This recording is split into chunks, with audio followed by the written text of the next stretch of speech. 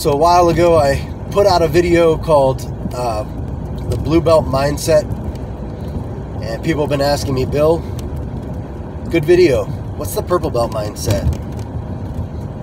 My name is Bill Jones. I'm the head instructor of Top Level Martial Arts in beautiful downtown Cuyahoga Falls. Coming at you from my car today. I'm a black belt under Master Pedro Sauer. You're watching Professor's Corner. Thanks for watching. What's your mind? What if you're someone who's achieved the rank of purple belt or beyond? Like, what did you notice changed as you about your mindset specifically as you kind of went through the ranks and everything? I want to know what happened with you. But anyway, getting back to the topic. So, purple belt mindset. Like, what do I see as changes? Now, let me start by just saying, guys, these are broad generalizations, right? Like, certain people get good at certain things at certain times, and that's just the way kind of life is, right? No two people are the same.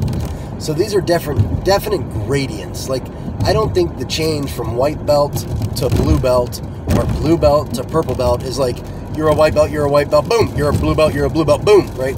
Other than the date that you put that belt on, right? That would be the definite change. But as far as like how your mindset is, the way your skill set is, it doesn't just, I can't do arm bars, boom, now I can do arm bars, boom, now I can do arm bars better. Like, it doesn't work that way. It's like a slow change, sometimes to the point that you don't notice it. So let me start with this story. When I started getting on Jiu-Jitsu forums and stuff, I don't even know if forums are still a thing now that there's like Facebook groups and stuff like that, but when I started getting on forums, one of the things that they always had was a handle, and so I always had my handle, and then it had like a tagline underneath it, so like you'd say something cool. And what I always said was, I kept getting my ass kicked until one day I wasn't getting my ass kicked anymore. And I think that to me is like when you're definitely a purple belt, or ready for purple belt, maybe, depending on how certain people look at it. And so the first thing that I notice is that purple belts, typically, when someone new walks in the door, purple belts can handle them. Whether they're, and that's again a generalization. Mark Schultz walks through the door. You're lucky if any black belt can handle him. But like, we're talking about average people walking through the door, big, strong guys, little fast guys. Doesn't really matter. The purple belt's going to be able to tap that person and handle them.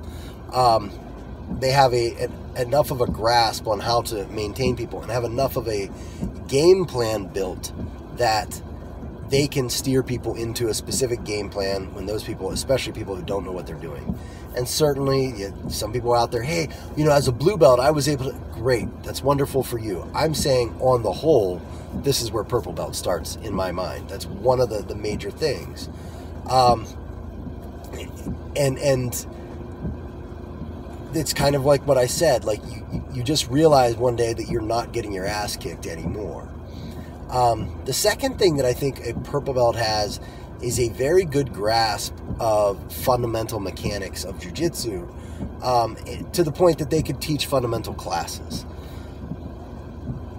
And what I mean by that is that they understand how to hip escape, they understand when to hip escape, they understand fundamental methods of passing the guard. Now, they may not be, for example, I'm under Master Pedro Sauer, and I can tell you that as currently as I sit, I'm a second-degree black belt. Every time I see Master Sauer teach passing the guard, I learn something new. Like, every time I see him teach anything.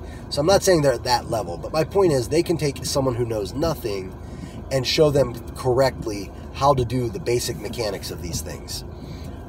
Do they understand it in depth? Do they understand, what to do if the grab is here versus here versus here? Maybe, maybe not. Depends on their game. But they're going to be able to take someone through that. Now, I know a lot of blue belts typically think they can do that, and some of you might be right. But what I am going to say is that in a lot of cases, blue belts don't have the level of knowledge when it comes to the what-ifs. Like, so you can regurgitate the move, usually pretty well, but typically if it's like, yeah, but what if I push you here?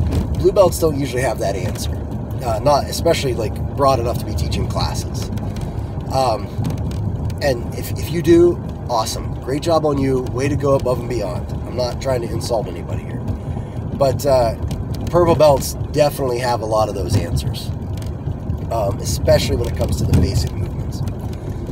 Now, the next thing that I notice about purple belts, so one, they typically are able to handle a brand new person. Two, they typically have the knowledge to help instruct newer people. The one thing that I do notice that this causes, though, is a little bit of arrogance. Almost every purple belt I train with, and they don't mean it as ego. They don't mean to come off as egotistical. They're very polite people, but they know it's kind of like the first time they become self-aware.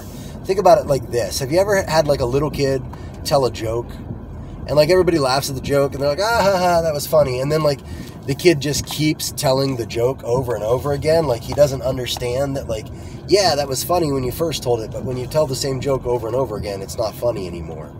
Like, it's kind of like the purple belt has truly become self-aware that they are a tough human being, and quite often feel the need to remind people of that. And not an ego. They don't try to hurt people. I'm not saying it that way, but like they realize that they know stuff and can have intelligent conversations about jiu-jitsu with people who are skilled at jiu-jitsu, and like want to butt in their information all the time, or like, I hope that makes sense. So that's something that I notice about purple belts. Again, generalization, not all. Some people, I mean, I know some purple belts who never open their damn mouth. They just sit there, they learn class, they're like, yep, gonna do it. But I wrote an article not too long ago that I called Purple Beltitis, and one of the things I cited in it was that purple belt is typically when you see people start like coming in a little later and maybe skipping the warm-up movements, stuff like that. They'll lay out on the mat like Burt Reynolds. Like, that's when they start getting really comfortable in their skin in jiu-jitsu. So these are the things I notice about purple belts.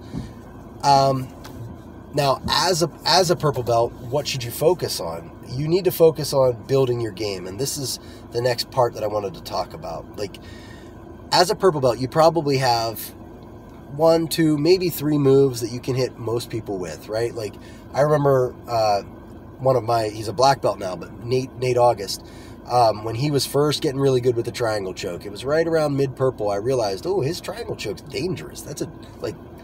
If he catches me with this, I'm probably going to get tapped. And he might even have got his first tap on me, like legit tap, at when he was a purple belt. And, that's what you realize. So the next thing that happens is, at the time I was a black belt, so I said, okay, I'm just never getting in his guard again. And I'm going to force him to get better because of it. Because, like, if he's just hoping that guard, that one submission is going to get him by till black belt, he's got another thing coming. So, like, it's like, okay, cool. Now I'm going to force him to learn ways to force me into his guard, to funnel me into his guard.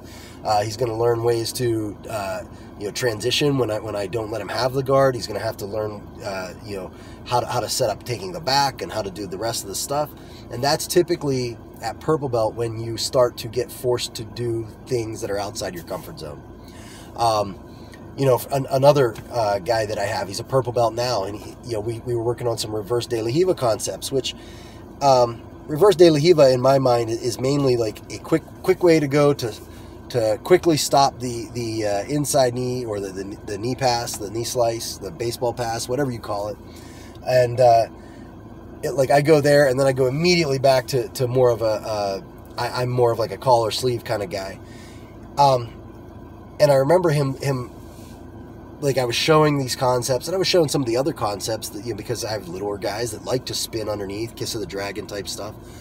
But I was showing him that, and he was like, okay, wait, I think I get it now. Like, I was so uncomfortable before, but now I get it. Like, I can go here. The minute they stop trying that pass, I can switch back and go to this. And I was like, yeah, that's exactly right. And he's like, I got it. Like, and that's where I think the bulk of your learning is done, as far as like stuff that immediately applies to you, is at purple belt, because you know a lot of moves now. At blue belt, you're just learning a bunch of moves, right? And like picking the ones you like and trying new things. But like at purple belts, when you're really looking for techniques that 100% connect to your game. and it's like, oh man, you know, I can't get, you know, Bill keeps stopping my triangle choke. What can I do next? So that's the next thing that I see a lot in at purple belt is exploring new types of guards, new games, so that your game grows. That by the time you get to brown belt, you are essentially a black belt at the 6-7 moves that you're good at, or the 6-7 positions that you're good at. Like maybe you have a great triangle position and you've got like, you know, 4 or 5 things you do off of that. Like they defend this way, I go to this. They defend that way, I go to that. You know, but like by the time you're a brown belt, you've got a great triangle position with lots of options. Maybe you've got a great armbar position with lots of options if they defend. Maybe you've got a great you know, mount with collar grips position. You know, notice that I'm talking about positions in like micro position here. I'm not talking about position as like guard, side control, mount. Like I believe there's micro positions here that you learn to control, and you know, this is where I believe the purple belt lives. So that to me is like the purple belt mindset that's required to both get there and then also to start transitioning into brown belt. I hope that's helpful, guys. Again, what are your thoughts on this? What do you think? You know, what do you remember when you went from like blue to purple or purple to brown that really changed in your mindset? I'd love to hear it. I'll talk to you later. Have a great one.